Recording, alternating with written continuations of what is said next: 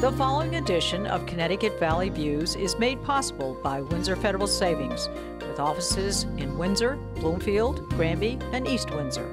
Neighbors helping neighbors since 1936. Join me, Susan Regan, host of Connecticut Valley Views, the most widely watched interview program on Connecticut Public Access TV. Proof to the people is the byline, insight without bias, generating a 360 perspective. Our mission is to focus on topical subjects with thought-provoking interviews regarding municipal leadership, current affairs, educational and political topics, as well as key destination points in New England. And here is your host, Susan Regan. Thank you for joining me today. My guest on our show is Christopher Dadlez. He is the president and CEO of St. Francis Hospital and Medical Center. What a pleasure to be here with you. Well, thank you so much for having me today. Christopher, you joined St. Francis Medical Center in October 2004 as president and chief executive officer, and you previously served as president and chief executive officer of Mercy Medical Centers. Yes. Is that correct? Yes. This October 1st will be my 10th anniversary here, so I'll be here a decade. Prior to that, I did a little detour to Ohio for a few years, but I've been leading complex healthcare organizations now for over 30 years. So I spent 10 years prior to Ohio in New Jersey as a CEO of a hospital, and we formed the largest healthcare system in New Jersey with 23,000 employees, and I became executive vice president of that, and I was in New Jersey for 10 years, and prior to that I was executive vice president of Sinai in Baltimore, so I did my first kind of 10 years in healthcare in Baltimore. Your internship, as it were.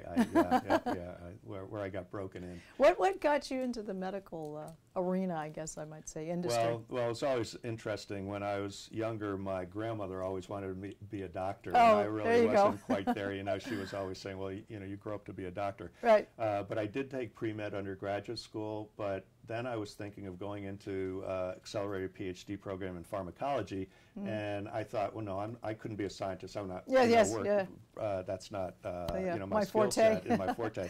So somehow I stumbled on the idea of healthcare administration in the late 70s, and I just got married, and my wife said, you better get serious now and figure out what you want to do.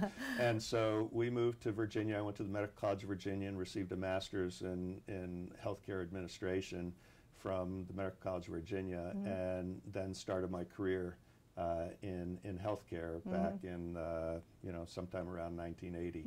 So it's been absolutely wonderful. Every day I wake up, I say, I'm excited about coming in. I've never regretted it. It's really wonderful. So what was it that brought you to St. Francis? Was it the challenge, the opportunity? Well, all the above, and I think St. Francis was a very unique organization. I went to the Midwest, and it's different. East Coast and Midwesterners are a little different, and it was kind of I was wound too tight, always aggressive about wanting to do, and they were happy to kind of be mellow. So then I looked for a new opportunity to come back to the East Coast because I've lived in the Northeast all my life. So I was recruited to St. Francis.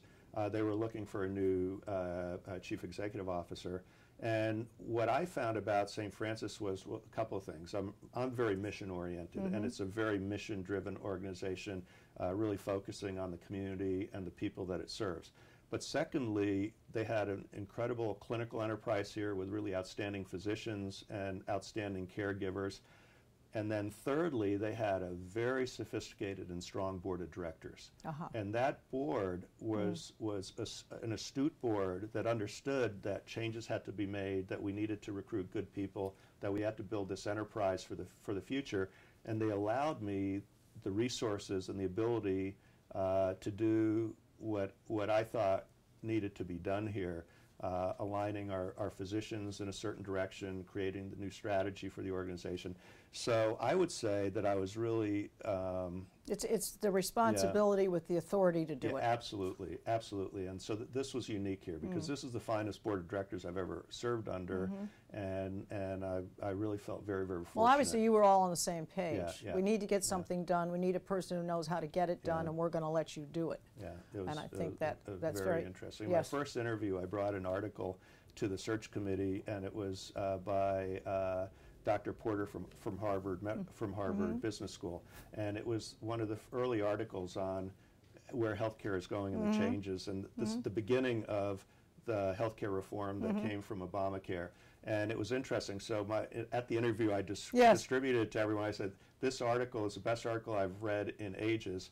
And I just brought it to you so you could. Yeah. And it was interesting. We started to have a dialogue around that from day one. And they were really astute and understood what we were trying to do, you know, what I was thinking about accomplishing. So it's always good if you feel as though the people, the people are really listening to what you're saying, because they can't give you good answers back if they're not listening to what you're offering them. True. That's true. And they're really very, very supportive and really outstanding. And obviously all the way around at the net at the end of the day, the patient in your care gets the benefit of all of that. And every associate, it's a trickle-down effect, every really. associate here is so committed. It's palpable. But you built a culture. Well, that's important. The culture here, they had a strong start, and we kept building that culture over the years. But everyone here is so committed. I think it's really palpable when someone walks into St. Francis. There's something different about the place, and the culture here is wonderful. And I feel extremely privileged to be the chief executive of this organization. Well, it's often referred to as family.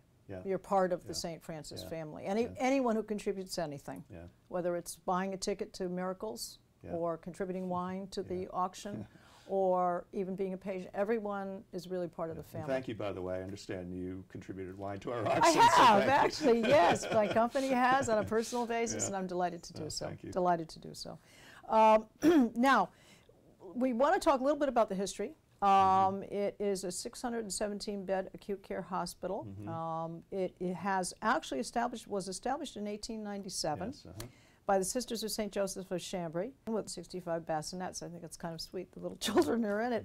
And it is the largest Catholic hospital in New England.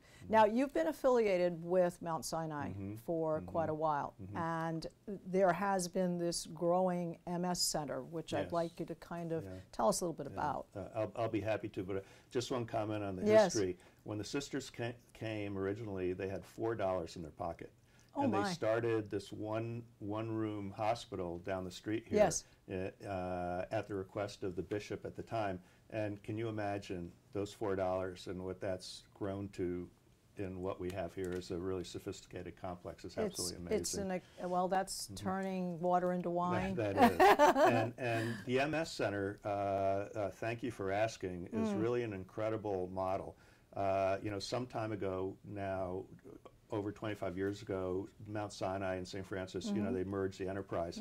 And we have a very, very fine facility on Blue Hills Avenue that does a lot. We have a 60-bed, the only acute rehabilitation hospital in the state with 60 beds. And the reason I say that is because it's part of the MS model that we've created, probably one of the most unique models to treat multiple sclerosis in the state definitely, but in the country too, because we're becoming a role model where people are coming to see what we're doing. And it's based on a real multidisciplinary approach to MS, because what we've done, we've taken all the pieces of MS that were very fragmented, where you have your neurology, you have your urology, you have your dietitians, you have your social workers, and we've tied all that together, but most importantly, we're taking a rehabilitation approach to MS where we found great results in our research around taking the patient with MS and giving them the opportunity to do things that will make them better if they're treated through rehabilitation. For example, we have a robot that's called a Locomat, where it's a robotic treadmill where a MS patient's legs are strapped into a robot's kind of legs and moved for them. And so that they go in maybe once a week and they go through this process, and it strengthens and retrains the neural pathways in their legs so that it's a learning curve for the body. It's a learning curve for the body. Right. And we have those types of programs that are kind of wrapped around a multidisciplinary approach to the patient that is being very successful. Could you call it a cure? Could you go that far? Well, no. I mean, do you ever cure it, or do you maintain and improve? But let me tell you another story, because something innovative that we're doing. There's a drug that was developed in Israel by a physician in Israel, that is being administered at the MS Center to patients that if you're not allergic to the drug, because some people are allergic, Sure. it has dramatic results. So we've had patients that were actually quadriplegic from MS that weren't even moving.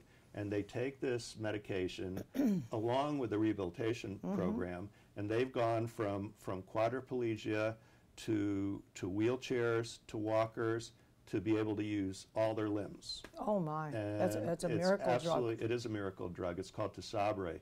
And it was invented by this physician in Israel, and he came to visit us last year. And he doesn't have patient contact. He's a researcher. And we had patients that have been successfully receiving this, those patients that were quadriplegics that are now active, and to thank him and to have the dialogue, and he was absolutely overwhelmed. It was one of the most moving experiences that I've ever seen. I would imagine, because he's seeing the end result of all of his work. Yes. Now, he must be doing these things on, you know, obviously tests in whatever tests he has, but to see the actual end result to culminate in something that changes, radically changes a person's life. Transforming the research into reality. Yes. And what he's done is absolutely overwhelming, absolutely overwhelming. Well, congratulations on that center, and congratulations on the hospital. And I also want to add that we would have never been able to do this without the support of a husband and wife who are extremely dear to St. Francis, and they're Joyce and Andy Mandel, who, if you know Andy, he suffers from MS, and they underwrote the creation of this with multiple $million pledge, and are so engaged with so much energy to drive this in the right direction that they're very inspirational. And if they weren't there, we would have. I don't think we would have been anywhere near this. If you had to look on the silver lining part, his affliction was really the catalyst and the driving force for him to be the savior to the thing. Absolutely. Without that personal knowledge, you don't have that same passion to solve it. And a tremendous passion around this. So. Well, that's wonderful. Now, the Mandel Center are many things that you folks have accomplished, but I noted, I won't quite call it your mission statement, but St. Francis, best care for a lifetime. It's really your strategy, really. Yes. And it leads us to talk about really what's so key to you is the quality and patient safety. And you've received a number of healthcare high grades. Yes. Tell us a little bit about that. You've received them from various people for all kinds of things. things. Thank you for asking, because I'm very proud of our organization being able to accomplish this. Some of the most important things of really this transformation of healthcare in the new era are making sure that you have absolutely the highest quality and patient safety, and being the most efficient with the resources. We've done a lot to tackle the quality and patient safety side of things here at St. Francis with some very good leadership in that arena. And we've been fortunate to garner a number of very prestigious awards. One of those, for example, is the Leapfrog Award, where the Leapfrog organization was constructed by Fortune 100 companies, and they wanted to make sure that their employees were going to the highest quality, safest organizations in the country. And they rate hospitals A, B, C, D, E, and F. And we have been, for the last 5 years or cycles with them, because I'm not sure it's always on a yearly basis, rated an A hospital, the only one in Connecticut that has been rated consistently an A hospital. And we're that constant, that's very important, that it is there on a regular basis. And most hospitals don't get to an A, and if they do, they may drop off the next time, but we're constant. Health Grades has named St. Francis in the top 5% of all safest hospitals in the country, the only hospital in the state of Connecticut. Consumer Report rated St. Francis the safest hospital for surgery in the state of Connecticut. So on and on. We get a number of awards and highlighted for our outstanding quality and patient safety, and we're really proud of that because it's all about the community that we serve. So this is our commitment to the people that we are here for, that we are always going to try to excel in making sure that we're the highest quality with a well, that does something also for the people that work here too as well, Christopher, because there is a morale that is built. And when you ask the people to respond to the culture, you don't even need to explain why. Yeah. The outcome of, just like the Mandel Center, the outcome from the effort put in becomes visible and becomes a reality in these very, very nice to win awards and so forth, but their morale knows that the job they've been doing has all added up to something that is recognized. And that's important to keep that effort going, because now they feel, I did that, I put in my 150% 100% of the time. And one of the key things to that is we're always, we're an organization that tries to think out of the box and remain very, very innovative around our approaches to all these things. So we're constantly asking ourselves, how can we doing improve? The best? To the point where we created a Center for Health Innovation here that's on our campus that is really looking at how do you re-engineer care, how do you make it better. We have created our Primary Care Institute in collaboration with the University of Connecticut, where we're looking at retraining physicians to be the modern primary care physician of the future. We're trying to make their practices more efficient. We're trying to change curriculum on what's necessary to be a primary care physician of the future. This past week we had a display, the Primary Care Office of the Future, and we put all of that together for primary care physicians to come and see what should they expect and how should their offices function into the future. Excellent. So all of that, what it does do, then it comes out in that quality value statement, because we're improving, constantly improving how we do business and the models of care that we're developing. Well, it's a lot of plates to spin, but what it says is that as they hired you to take over your position, because they knew that you had the objectives and the strategy to take them where the board wanted to go, you in turn have obviously brought together a team that can efficiently and effectively work independently to accomplish these goals. So although you have a lot going, you have delegated to people that you feel that you can trust. Well, we have to. Yes. Healthcare is such a complex environment. No one person has answers. It's interesting. 10 years ago when I came here, my job is completely different. I'm sure it is. It does evolve. 10 years ago, because we're focused on the hospital and making sure we had a very well-run, efficient hospital here. Now it's running a healthcare enterprise, and the hospital is not the center of the universe and how it was before. We were dictating to the public what we should be doing in the past. Now we're asking the community and the persons to be the center of the universe and tell us what we need and how can we take care of them from wellness all the way to end of life. And we're changing our enterprise not to be a hospital, but to be a healthcare enterprise that takes care of the health and well-being all the way, best care for a lifetime, for their entire life. And that's what we're evolving to. So which really says preventative care, or doing what needs to be done now so that we won't have to be getting more involved in something more complicated and costly later on down the line. Exactly. Now you have Epicare. It started April 1st. It's an update for your Information Technology Gengras Center. This was a major thing, and I think in part of this, as I ask you to just tell us a little bit about this, is the information I think people need to know that although this has become very comprehensive and certainly has made it more efficient in passing along the information about all patients, is that there is still confidentiality. Oh, absolutely. Epicare is the installation of our Epic electronic medical record for our organization, and it's a $120 million project. It's very, very expensive, but very needed, because there are mandates from whether it's from internal or from the federal government to really be a state-of-the-art information technology for organizations. And we had 30 desperate systems here that were doing all different things. So it was lab, whether it was this, and they all came together, and we replaced that by one system that is coordinated, that is really state-of-the-art, that really manages all information around the patient and the patient's history and whatever is needed. And it integrates it with our physicians. We have 1,000 physicians in our physician hospital organization that by the end of this year, we will have every single physician off of paper and on an electronic medical record. The only organization in the entire state that has that capability.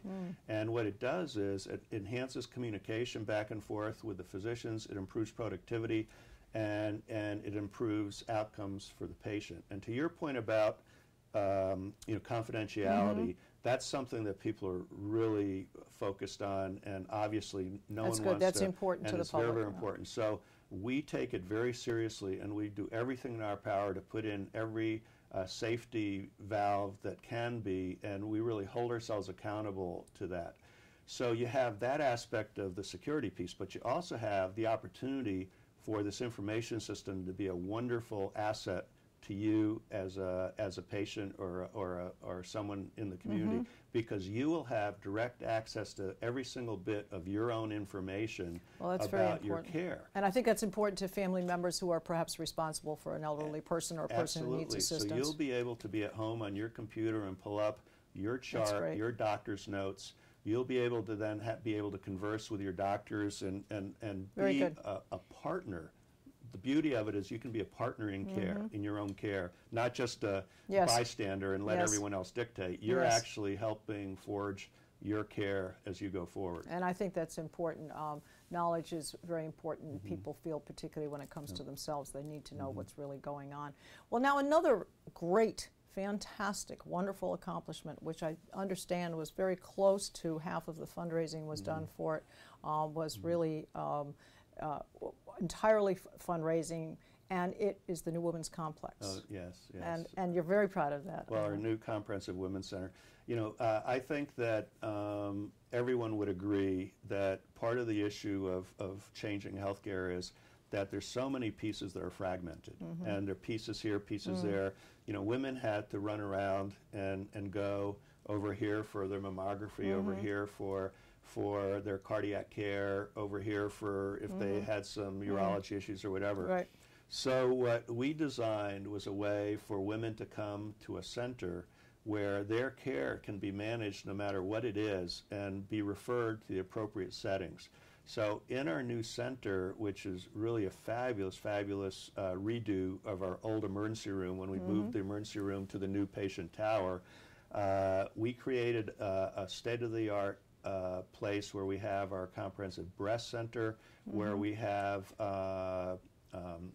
nurse navigators there that are talking with the patient to make sure that they get to the right locations, whether it's for urology, whether it's for women's heart or whatever. And those facilities in that location do some of that care, but it's where you go to be able to be a reference to the rest of the women's care, and in a very, very organized fashion, and be referred to the right doctors, to the right settings.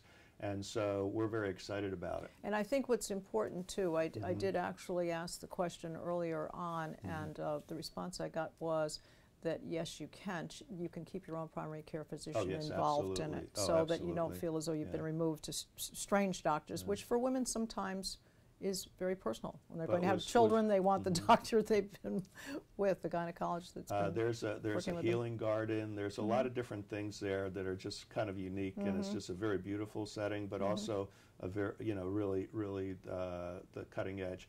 But you were saying about the philanthropy piece, which is which is heartwarming to me, that we did fundraising that became Women for Women, in a sense that what was created were giving circles where we had captains or champions that would recruit.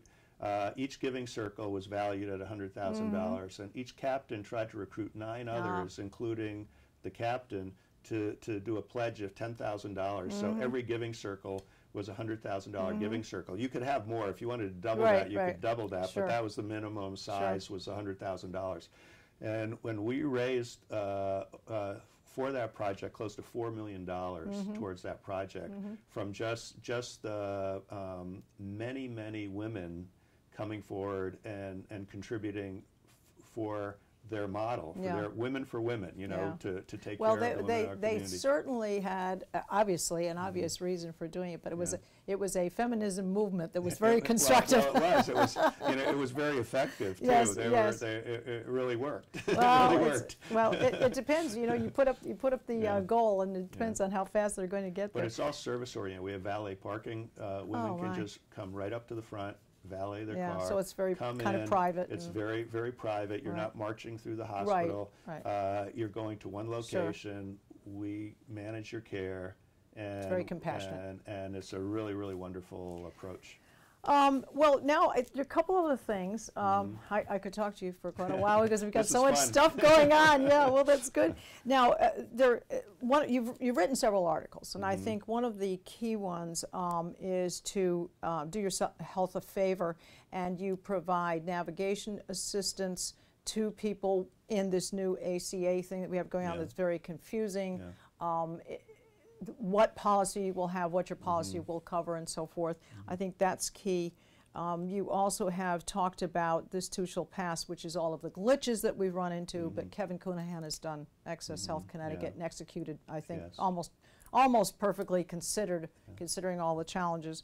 But one of the things I would like to talk about, though, there are other things that this hospital does beyond what you see, which are obvious, which is in 2013, there was over $89 million provided to the community through charity care and clinical and outreach programs. And I think that's important to mention. Well, it is very, very important because it's not obvious to the public that we have many programs that extend out into the community that really aren't funded, whether they're clinics, whether they're the support of the Malta House of Care, or clinics that are underfunded, whether it's our Center for Health Equity that is going in and taking care of, like the Curtis Robinson Men's Health Institute for prostate cancer in African American men, and providing care and research around that. We have a relationship with, believe it or not, Tuskegee University in Alabama around doing research for prostate cancer in African American men.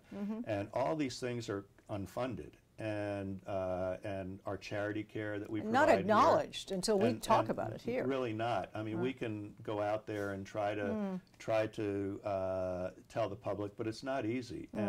And last year was 89 million. This year it's like 110 million. It keeps on growing because the needs for the community are so extensive that and this economy drives those needs. Yes, absolutely. So we're out there with all kinds of programming that are extended to the community that we take on as basically our contribution to the community and its needs. And we try to, with that, be as effective as possible and take care of as many people and as many needs as possible. And that it does include charity care. It also includes, that number also includes the underfunding from the Medicaid program, because we only get paid 51 cents on the dollar to cover Medicaid, and we make all of that up. Yeah. So that's a really, really well, this piece right here. So we're talking about that. We're talking about Community Benefit Report 2013, and all of the things that you've accomplished, because you also gave 20 million in the value. I mean, when we talk 20 million, people think about, okay, dollars. But what you're really giving is you're really giving more, quote unquote, in kind. That could even possibly cost more than that, but you're giving that time, that effort, the it's work. Not a check that no, we write. It's not a check. It's the people, the time, the effort, and the resources to take care of the public in certain aspects that there's a gap. And we're trying to fill those gaps and really be effective in meeting the needs of our community. So we do community assessments first, and we see, well, what are the issues? Well, it's things like prostate cancer in African American men. It's obesity. It's it's cardiac problems in women in underserved communities. So these are the things that we go. So we set up educational programs that we pay for. We set up physicians that go out into the communities. We lecture in churches and synagogues about the need to do. So these are all resources that wouldn't be there if we weren't there. So St. Francis, really, the mission, it has not been accomplished, but the mission has been identified, and I think that's what you do in your daily work. Yes. Well, it's been a pleasure, Christopher. I have to tell you to talk about all the good things, and we're very proud of it. I'd like to give the website for the hospital, and it is www.stfranciscare.com. I want to thank you, Christopher, for your time. Much for having me. And you can see us on Facebook, and you can see all of our programs on our website at www.ctvalleyviews.com. This is Susan Regan. Thank you for joining me and bringing proof to the people.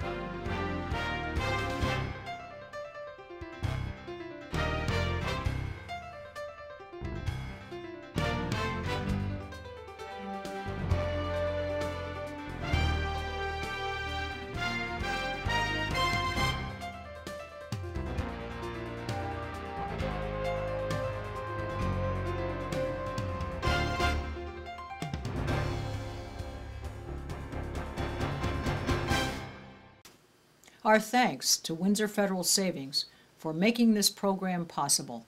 Neighbors helping neighbors since 1936.